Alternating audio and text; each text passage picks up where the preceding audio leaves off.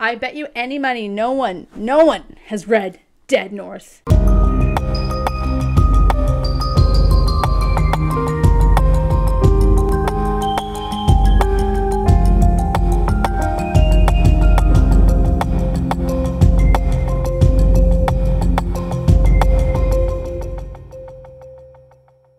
Hello, welcome to Sound and Fury Book Reviews. As usual, I am Tina.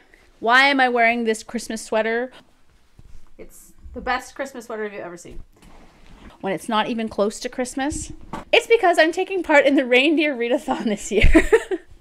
Check out Erik at Breakeven Book's information video if you want to know more. I've included the link below. But it's a read-a-thon with 4 teams. I'm on Team Mistletoe.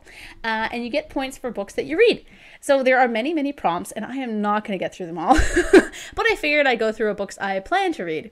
A lot of these are like books that I've been hovering on my TBR for 2 years or something. So this is like a cleanup almost. So I have a fresh start in 2022.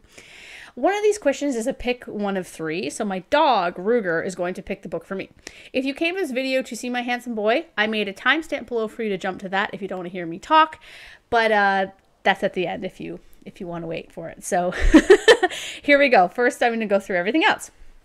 So the first prompt is Dasher. So this is short stories or a novella. And there's 10 points for this. And I have Spirits of the Season, Christmas Hauntings. My sister gave this to me at random last year for Christmas because she says it's fun to give people books they're not expecting, and I totally agree. So there's a lot of stories here from different time periods. So like 1867, 1913, 1940, I think is the latest. So it's kind of interesting. I'm very curious about this.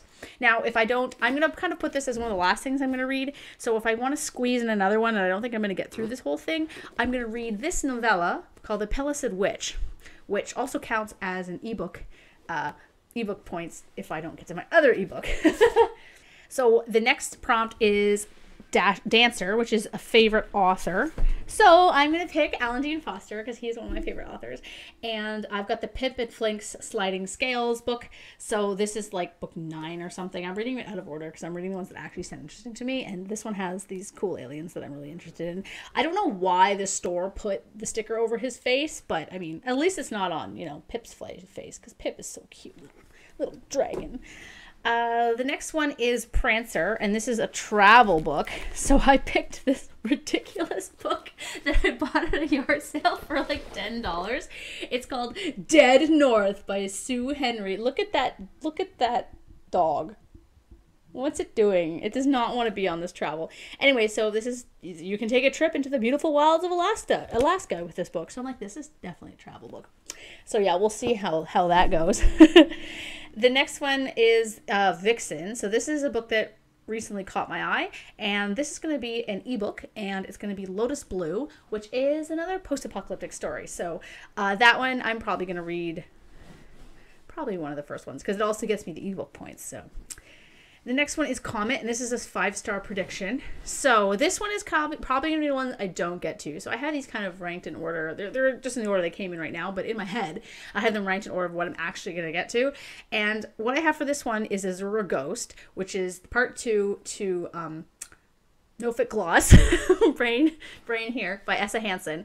And I was lucky enough to get an e-arc, mainly because I begged the author on Twitter if I could have one. So that's not due, like my review to them isn't due until like the end of January. So that one is like if I get to it, I'll get to it, but definitely a 5-star prediction.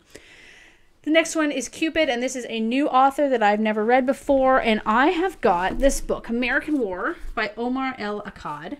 Whoops, sorry.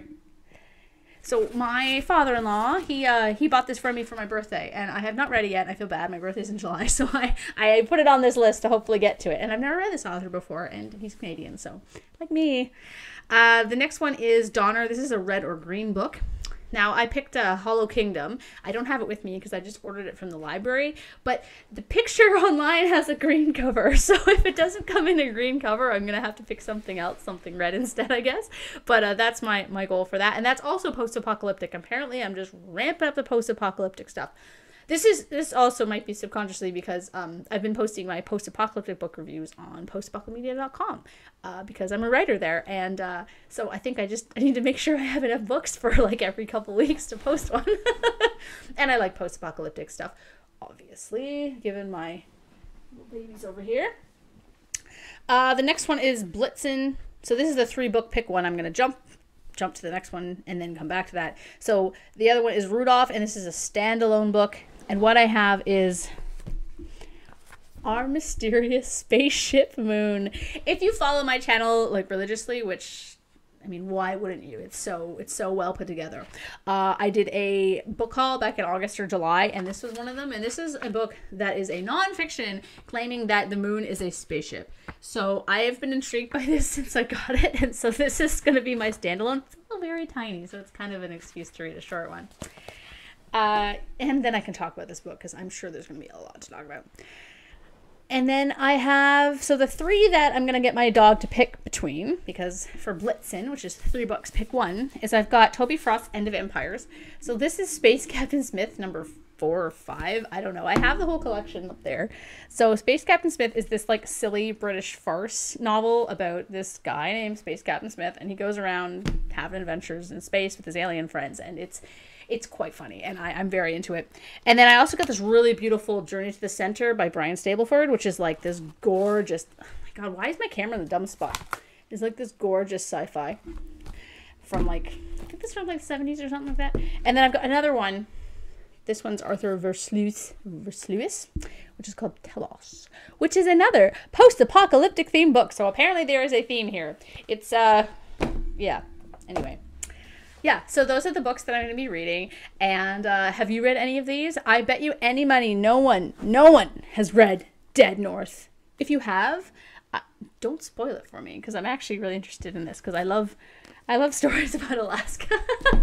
Anyway, I'm going to jump now to Ruger. He's going to pick between those 3 other books for me. And yeah, thanks. Denny! Come here, old man. Come here, Dee Dee. Come here. Denny. He's so deaf. Denny. Come here, Dee Dee. Come here. Come on. Okay, you pick one. You're so silly. Pick one. Turn around. What's that? Turn around. Turn around. What's that? What's that? What's that? Let's see what he does. Turn around. Right there. Pick one, Daddy. Oh, pick Telos. Pick one, Ruger. Ruger, pick one. Right there. Why do you dogs can't tell it? Which one do you want? Oh, he doesn't know. Oh, the middle one. Okay, Marcy, can you do me a favor? Yeah. Pick between these 2 books. Which one? That one? Yeah. Journey to the Center. Why do you like that one so much?